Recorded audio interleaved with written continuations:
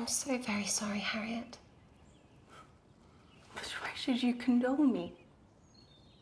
You do not think I care about Mr. Frank Churchill? There was a time, and not very distant either, when you gave me a reason to believe that you did care about him. Him? Never. Dear Miss Woodhouse, how could you so mistake me? Harriet, what do you mean? I should not have thought it possible that you could have misunderstood me. But you told me that greater things had happened. That there had been matches of greater disparity. Those were your very words, Miss Woodhouse. Harriet, let us understand each other now, without possibility of further mistake. Are you speaking of Mr. Knightley? Of course. But I thought you knew.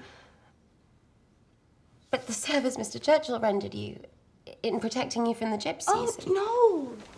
It's not the gypsies, no. I was thinking of a much more precious circumstance. Of Mr. Knightley's coming and asking me to dance, when Mr. Elton would not stand up with me. Good God. And have you any idea of Mr. Knightley's returning your affection? I must say that I have. He has shown me sweetness and kindness. And at Donwell, he took great pains to describe to me some particulars of the management of his tenant farms. We were interrupted, but before we were, he seemed almost to be asking me if my affections were engaged. Yes, but is it possible that he might have been alluding to Mr. Martin? That he might have had Mr. Martin's interest in view?